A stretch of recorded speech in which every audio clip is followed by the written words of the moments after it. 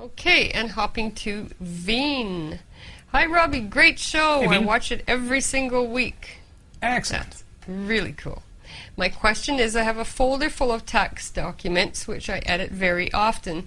I'd like to have an automatic backup for it every day or two and send it to my email as a compressed file without the need to do it myself, at least not the compression thing. I've tried having a copy of the folder on a flash drive, but it happened twice already that I accidentally overwrote the texts I had added important information to without having it backed up properly. Is there an application designed for that kind of operation? And he finishes with, thanks for the help. I'm running Ubuntu Jaunty on my machine. And P.S. Did you know you have fans here in Brazil too? You're getting famous. Thanks. Neat. Neat. Yeah, well, it's good to know that I've got one more fan in Brazil. Great to have you here.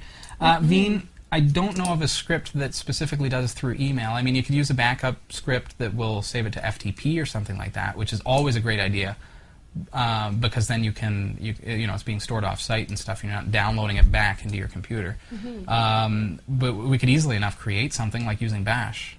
That would be easy enough. But here's what I want to suggest is that if you're going to be doing it through email, if we're going to make a script or something, you mentioned about compressing it down. Make sure you encrypt the compressed file, because you're talking. This was like private information and stuff, right?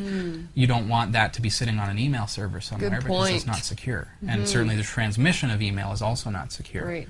So I'm sorry that I don't know of one offhand. I mean, we use various backup products. Back in Time is the one that I use on Linux, but I don't think it's going to do what you're looking to do. So, but what you want to do is so simplistic. We could easily create a Bash script, which is basically like the equivalent of a Windows or DOS batch file, that would just compress the file and encrypt it, and then send it off through just through like email.